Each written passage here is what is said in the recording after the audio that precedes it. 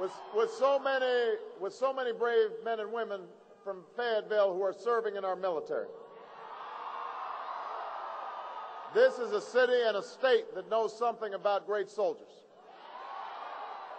And this morning, a great soldier, a great statesman, a great American has endorsed our campaign for change.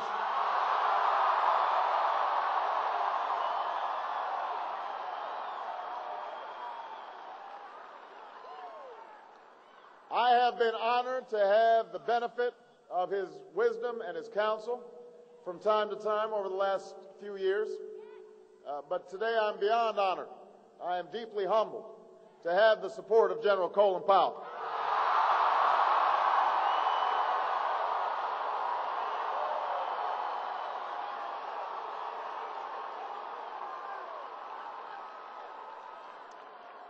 General Powell has defended this nation bravely. He has embodied our highest ideals through his long and distinguished public service. He and his wife, Alma, have inspired millions of young people to serve in their communities and their country through their tireless commitment and trailblazing American story. And he knows, as we do, that this is a moment where we need to all come together as one nation.